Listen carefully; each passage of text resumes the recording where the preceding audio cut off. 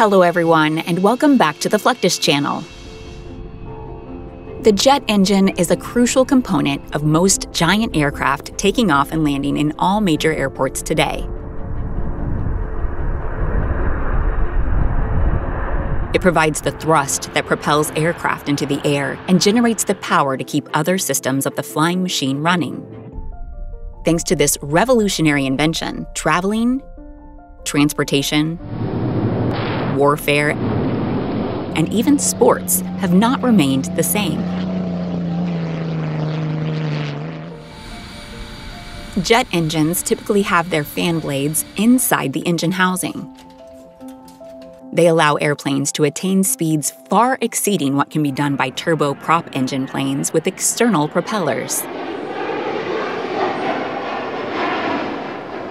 And while most technology, like computers, have gotten smaller down the years, jet engines have only gotten bigger. Of course, a lot of this has to do with the fact that the planes themselves are also getting bigger in order to maximize cargo and passenger capacity. To build these bigger planes and engines, some companies go into partnerships, bringing their capabilities together to produce outstanding results. For instance, in March 2018, General Electric and Boeing teamed up to stun the aviation world. They paired the world's largest twin-engine jet plane, the Boeing 777X, with the world's largest jet engine, the GE9X, for the first time. The state-of-the-art high-bypass turbofan engine is roughly 14 feet by 14 feet and weighs 21,000 pounds. The front fan diameter alone measures 134 inches, with a thrust-to-weight ratio of 5:2 and the ability to put out 110,000 pounds of thrust. This is easily one of the most powerful and efficient engines ever designed. The GE9X is the culmination of nearly 100 years of technological advancement. The first jet engines were being designed back in the 1920s, but didn't see actual flight time until 1939, when Germany introduced the Heinkel HE-178. By the 40s, America, the UK, and other countries all had jet projects underway. In America especially, the development has been astounding. The first jet engine plane flight took place on October 1st, 1942, with the IA engine. Then followed the I-16 with 1,600 pounds of thrust, and the J-33 with 4,000 pounds of thrust, which first flew in June 1944 on a Lockheed F-80 Shooting Star aircraft. Since then, the engines have gotten bigger and stronger, but the fundamental principle has remained the same. Jet engines work by taking in cold air from the front of the aircraft using the rotating fan blades. From there, the air compresses and heats up in the combustion chamber, where it also mixes with fuel. As it moves towards the back of the engine, the hot air expands, is accelerated by the turbine, and expelled at high velocity through the nozzle. In more recent years, planes have been designed with movable nozzles, which allows for vertical takeoffs and other amazing maneuvers.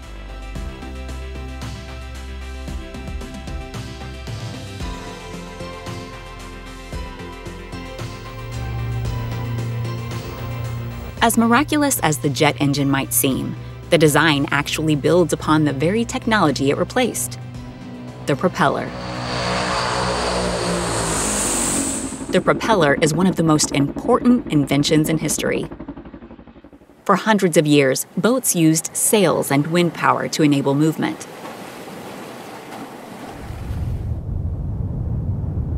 This required complicated rigging systems, as well as multiple crew members and manpower.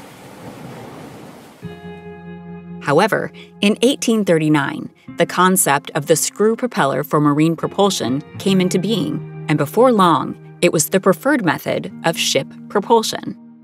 And there has been little or no change in the way they are produced.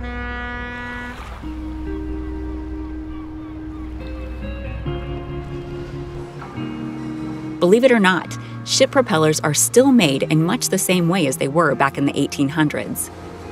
First, a wooden propeller blade is constructed and shaped according to the size and specific angular demands of the desired propeller.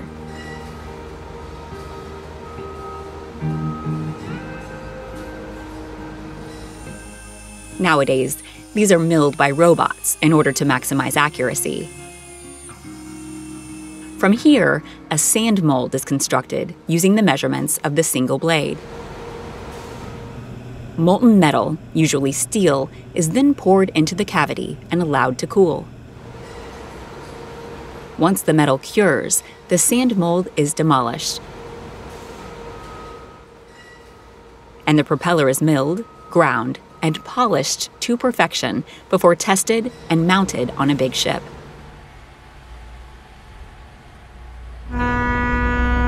Of course, for every massive ship propeller out there are dozens of smaller props doing the same job on single-person boats, yachts, and other light vessels. These propellers are constructed in much the same way as their larger counterparts, just like here in this Yamaha factory.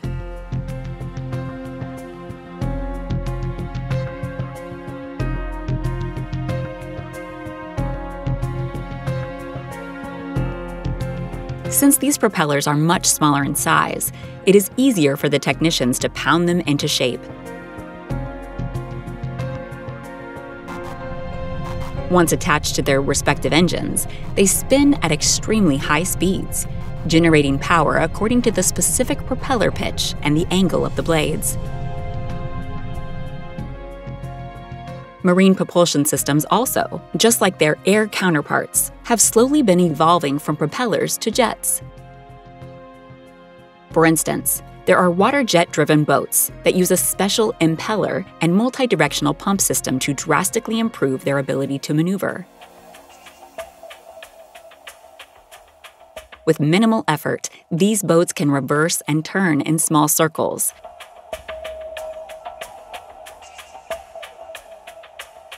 They are also fast, fuel-efficient, and versatile enough for pretty much any situation.